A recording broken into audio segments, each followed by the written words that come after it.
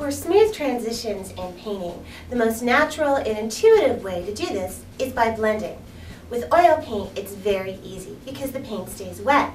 But with acrylics, blending has always been a challenge. Happily, with Atelier Interactive, blending is easy because it gives you multiple ways to do it.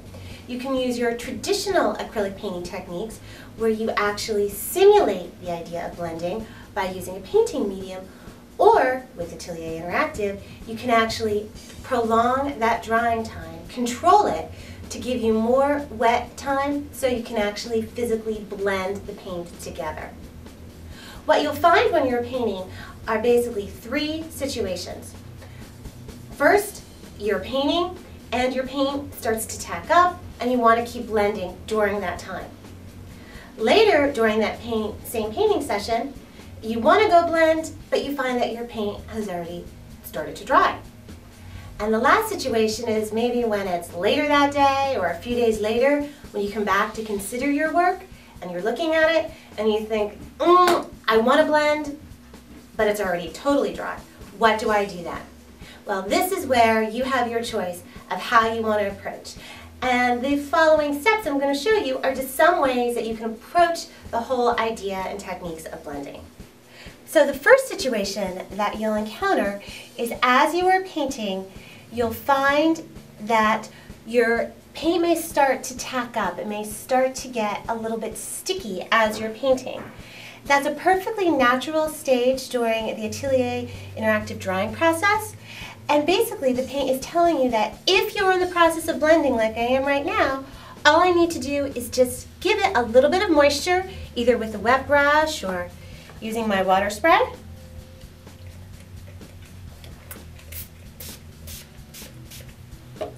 And the paint will just go right back to its nice wet consistency so I can keep blending and keep getting that nice soft transition that I'm looking for.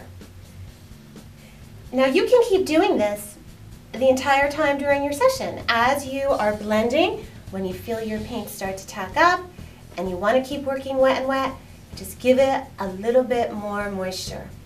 And if you don't, just stop, let your paint dry, and you can continue on your merry way using your standard traditional painting techniques. Now the next zone or situation that you will encounter is when you are painting during your session, but your paint has already dried, because acrylics do dry quickly, including interactive. That's one of their best features. Now in this section over here, which I worked on earlier, it's already pretty much touch dry. So now at this point, if I wanted to do anything, I would just be over painting. And that's not what I want. I want to kind of soften this. I want to blend this in. At that stage, because it's only been within about the first half hour or so, I can still use some water. And I'll just use some water here. Return that moisture back to my paint. There we go. And the paint just opens right back up. So I can continue blending and softening these edges and really work my color and my tonal transitions. And it's so wonderful to be able to do this. I don't have to be controlled by the fast drying nature of acrylics. I can do it as I need to, as I go along, however your painting process in your own style works. Now I always like to tell artists that as you are painting during your session, if you get to a part of your painting like I did, where your paint was, touch dry, try using water first, because you'll find that depending on your surface, your humidity, how thickly you've painted, what mediums you've added, it's all going to factor into how long water is going to work in reopening your paint and allowing you to keep blending. Another situation that you'll encounter is when it's hours later or even a few days later and there's a part of your painting that you want to continue blending. Like over here where it's touch dry, I don't like that at all. These edges are really just a little too harsh and a little too hard-edged for me. I want to soften this section. Now, I could just overpaint with acrylics. I could use some of those traditional blending techniques using some mediums, or I can use the unlocking formula. And I'll just spray some unlocking formula onto my paint, and what you'll see is that the paint just opens right up. So now I can blend these edges in and just soften them.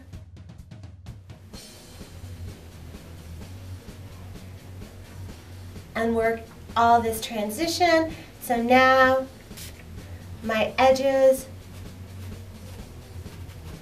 aren't so harsh, and I can have a nice softer feel to this lamb versus the other sheep that I have here in my painting. Now, how long does the unlocking formula work? Well, it's just like with water. It's all going to depend on your surface, your humidity, how thickly you've painted, what mediums you've added. But basically, the unlocking formula will work up until the time that your painting has cured. In order to simulate blending using traditional acrylic painting techniques, there are a variety of mediums that you can use. A few of my favorites are the clear painting medium, the slow medium, the thick slow medium, and the acrylic glazing liquid. All of these mediums will help keep your paint open and reworkable for a certain amount of time. But really the best way to see these differences first is to look at them in terms of viscosity. So I'm going to pour out a little bit of clear painting medium, which is our mid-viscosity medium, our slow medium, which is very liquid and our most rewettable of the mediums, our thick slow medium, which has more of a gel consistency, and our acrylic glazing liquid, which is a little bit more liquid than our clear, but not quite as liquidy as our slow. I'll add just a little bit here.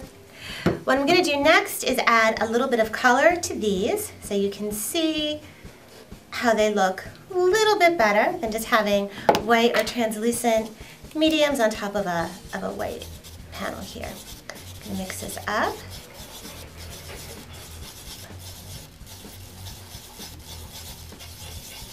Go.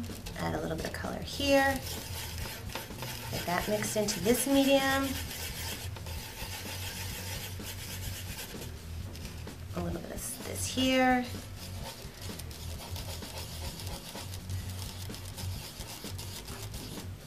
And a little bit more of my quinacridone red violet, and mix this into my acrylic glazing liquid. Stir all these up. Okay, let's kind of see how quickly they move. As you can see, clear painting medium with this mid-viscosity tends to stay put. Slow medium is definitely the most liquid of the mediums. Thick slow is definitely staying where it is as it's a gel. With the acrylic glazing liquid, it's definitely a little bit more, thinner, so it is getting a little bit of that drip down. So this kind of gives you an idea of what the thickness of the medium is, so you can choose what medium that you would like best. When you want to simulate the idea of blending with acrylics, one way to do it is to take some medium, and in this case I'm using the clear painting medium with its mid-viscosity, and apply it first to the area where your edges are. And what I'm doing is I'm applying the medium to my surface. And this paint is already dry and on its way to being cured. It's been sitting for a couple days, and I've also sealed it using some of my fast medium fixer just to help keep it in place. And now what I want to do is soften this edge, and I'm doing it using a traditional technique. So I put down some of my medium. Now I'm going to take just a little bit of paint. Put some up here. A little bit of paint, much more medium. And I'm going to start over here, and you can see that I'm painting it into my medium, and as I take it out into the medium, you can see that it's increasing in its translucency. Notice how I removed some of the paint from my brush. If you find that it's just getting too much of the same color, that means that you need to remove some of that color from your brush. And I'm just gradually going back and forth, dipping my brush into some medium, taking it to extend some more of that color to really help soften that edge and give the idea that I've blended this whole area together. Kind of like glazing, where you're putting a layer of translucent color on top of another color. But in this case, I'm gradually taking some away to really give that idea of one color fading into the next. Another way to blend involves overpainting as well as using some painting medium. So what I'm going to be doing here is I'm going to first take a little bit of my colors, my light red ochre and my Juan Brillant, and just put some here. And I'm just going to kind of rework this whole area just a little bit. So I've got some more wet paint. There we go. And you might be wondering to yourself, well, why would I want to do that? I'm just adding, more paint to it. Well, what you're going to be able to do next then, using some medium, is again be able to increase the translucency of those edges. There we go. The medium that I'm going to use in this case is the slow medium. Now you could use any of the other mediums. You could use the clear painting medium or the thick slow medium or the acrylic glazing liquid as you prefer, but in this case I'm deciding to use the slow medium. The slow medium is the most re-wettable of all the mediums. You're going to find that thin layers, of course, always dry very quickly, but in this case, if you add slow medium to your paint, you're going to find that even when those thin layers dry, just a little bit of water is going to help take that paint right back to that wet stage so you can continue blending, so you can continue working your edges, controlling your values. As you go along, you're going to find in that painting that you're probably going to use less and less medium and just more of that water sprayer because the effects are cumulative. So what I've been doing, as you can see, is just kind of dipping my brush into a little bit of the medium just to help it flow, to give it a little bit of the translucency. If I get too much paint or a little too much medium, I take some off. Again, I'm working both sides. I'm using a nice, soft, synthetic sable brush because I'm going for a very soft effect here. There we go. Back and forth.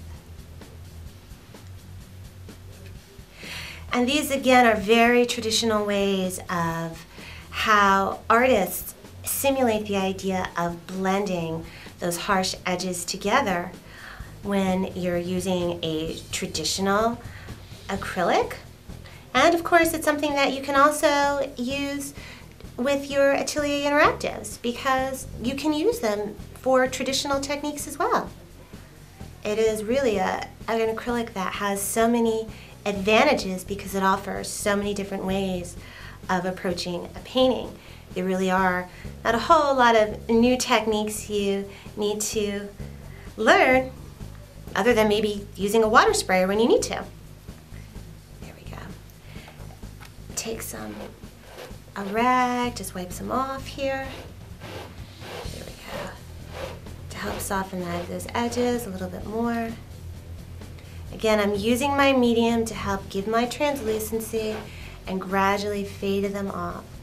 So now this looks much softer. I don't have that hard edge. I'm really able to have this be a much more subtle transition, which is what I was going for with this edge. So there you have it. There are lots of different ways that you can incorporate blending into your paintings. Even if you're doing one that's using a lot of traditional overpainting, you can still get some of those soft, subtle transitions.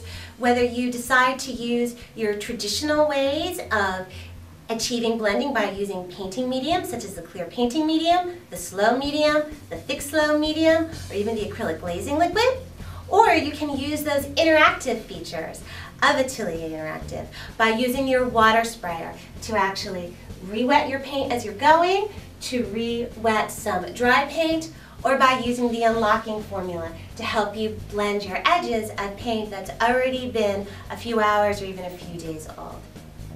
If you have any questions or you need some more information, please visit our website, which is www.chromaonline.com.